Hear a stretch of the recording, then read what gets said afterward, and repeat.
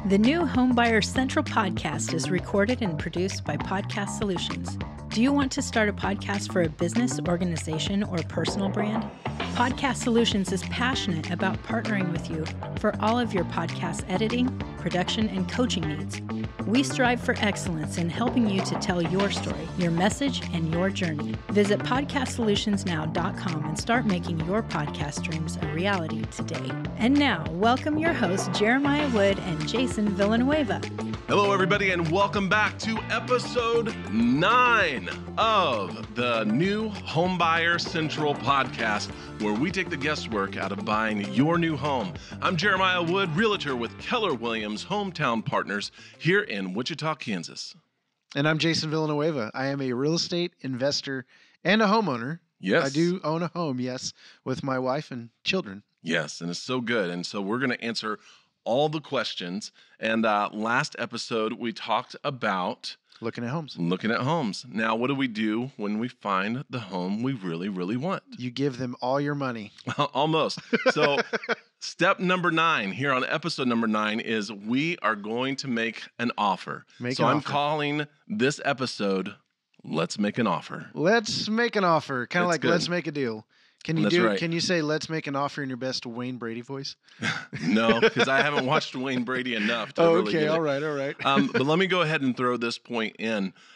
This is a process. This episode will probably be the episode that will be most easily forgotten because of the details. So I want to encourage you, if you want to remain sharp on the details of making an offer, get that buyer's guide in the show link below, because if you have not gotten it already, you want to get that buyer's guide because it will keep you sharp on all the points you need to know about making an offer.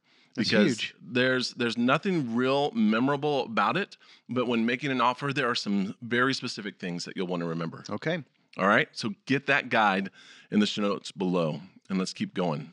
So when you found the home of your dreams, it is time to make that offer. So as your buyer's agent, your realtor will actually draw up a contract with your offering price and any necessary contingencies that are involved.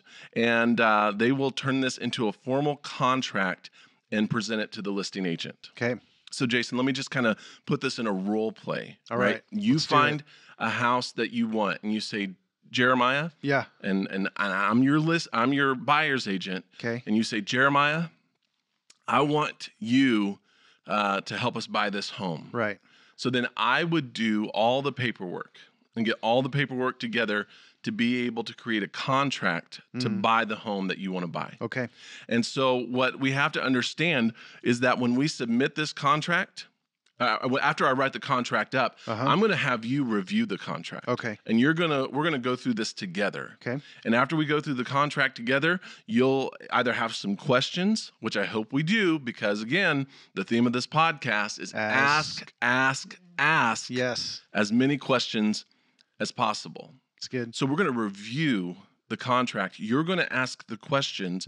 We're going to make sure that we're on the same page and that everything is perfect. Yep. And so it is exactly what we want, and we're going to submit that to the listing agent. Okay. So your signature is going to be on that contract right away. And then as soon if they accept our offer, then the sellers will sign the contract. Okay. And as soon as both parties have signed the contract, you are now in a legally binding contract for the purchasing of this home. Okay. All right. Seems simple enough. So the next step in making an offer is you have to provide what's called earnest money. Yes. Have you ever heard of earnest money? I have heard of earnest money. How would you explain earnest money in the most simplest of terms? It's a certain amount of money that you give to show that you are truly serious about purchasing the home.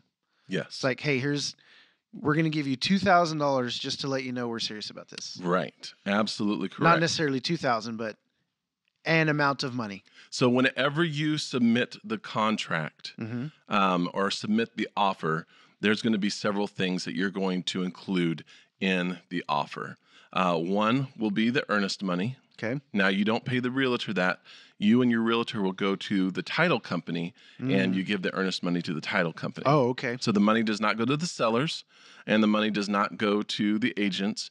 It gets held in an account by the title company until closing. Okay. And then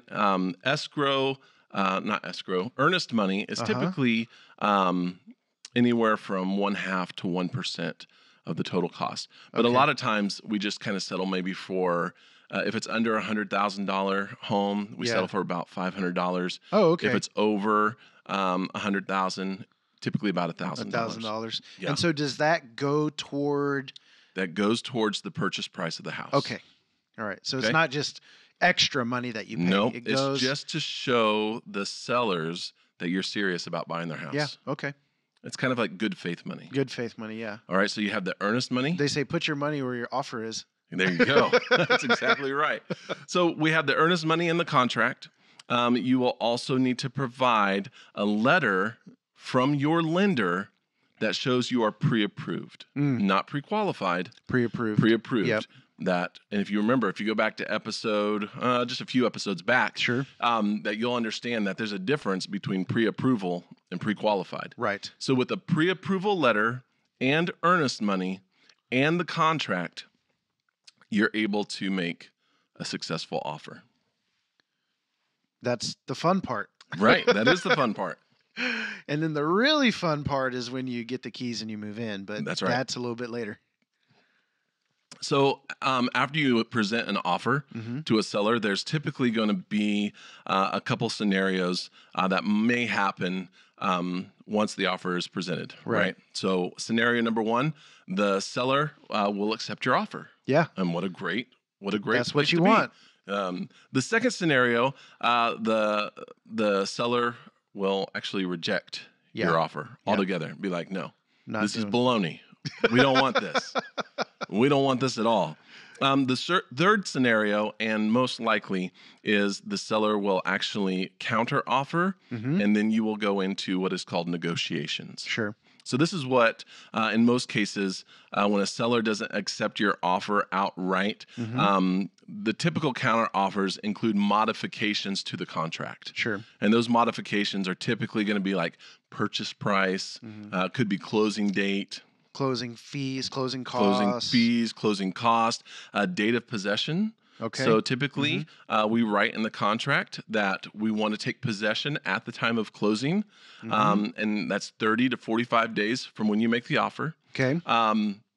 But there are some cases where if people are still living in the home, that may not be enough time for them to get out. So they may say, we'll accept the offer, but we want the closing date to be 60 days out or 90 days out to give us time to find a home and to get moved and make everything right. Yep. And then another part of the negotiations are typically repairs that need to be done at the house and maintenance items. And all those things, again, they're all negotiable. Sure. And so, again, when you are negotiating your contract, ask questions. I'm catching on finally. That's Episode 9, I'm getting it. So can I ask you a quick question about offers? Excuse me, they get rejected? Yeah. What are some pretty typical scenarios of why a seller would reject an offer? Right now in today's market, a seller will reject a lowball offer. A lowball. Okay. Yeah. And, back when our parents were buying their first homes, the market was totally different. Yeah. You could make lowball offers. Okay. And a lowball offer is typically anything maybe $7,000 to $10,000 under asking price. Okay. But right now, everything is going for $7,000 to $10,000 to $15,000 over asking price. So people are paying more than asking price. So a lowball offer is going to be an immediate rejection in this market. Okay.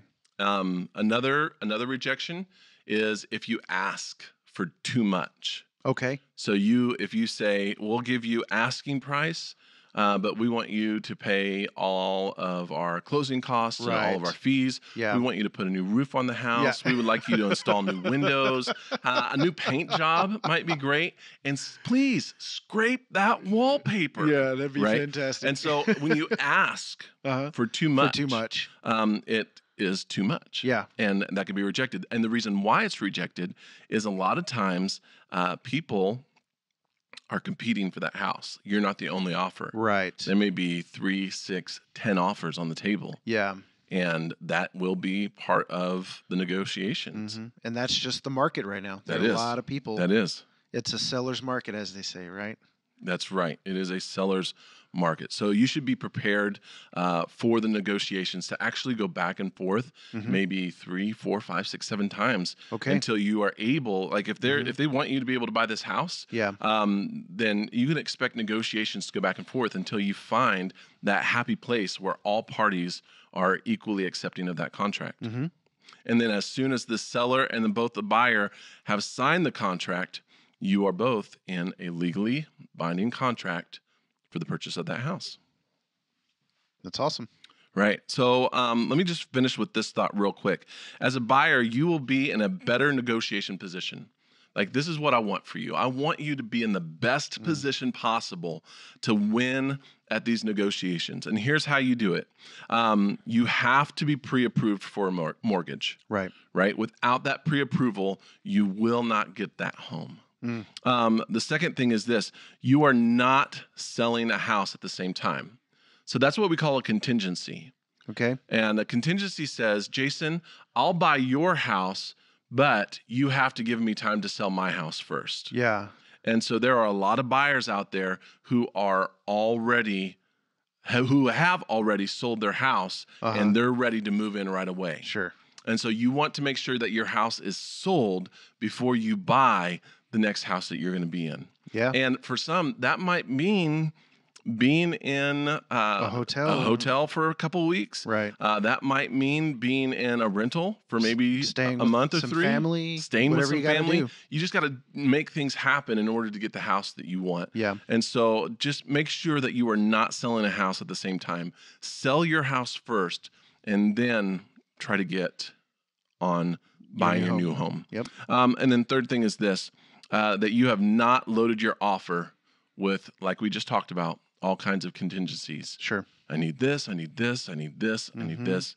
The fewer contingencies you have in the negotiation, the better position you will be in to win those negotiations. Have you been in a scenario with a couple or a home buyer and they've come up with some contingencies and you've just had to, with your professional advice, say, hey, let's maybe consider taking off this one and this one? You'll probably have a better likelihood of getting this home. Or do you just allow them to go ahead and give those knowing that they're probably not going to get it? Right. So one of the best reasons to have not just a real estate agent, but to have a really good real estate agent is something called fiduciary duty. Okay. And a fiduciary duty and responsibility is that me, the agent, has a legal responsibility to always work on your best half. Yeah. And to do everything that is best for you. Sure. And so if your contract is loaded with things that I know will cause you to lose the house, I'm going to counsel you on that. Okay. And tell you, hey, I've done this hundreds of times. Yeah. And if you want this house, this is going to have to be what you need to do to this contract to get it. Yeah. And that's great. And a lot of times people look at the situation and they'll say, you're right. Okay. Well, if that's what it takes, then let's do it. Professional opinion, it goes a long way. It does. It does. And it's professional for a reason. That's right. It's an opinion, but it's a professional opinion. That's right. Yeah. And it's an opinion that will save you lots of time, lots of frustration, and lots of money. That's great. So, hey, thanks so much for joining us on episode number 9 here on the new Homebuyer Central podcast, where we take the guesswork out of buying your new home. I'm Jeremiah Wood, realtor here in Wichita, Kansas. I'm Jason Villanueva. All right. And what do you do? I am a real estate investor and a homeowner. That's right. And we'll see you guys again next time. Right, Thanks for joining us.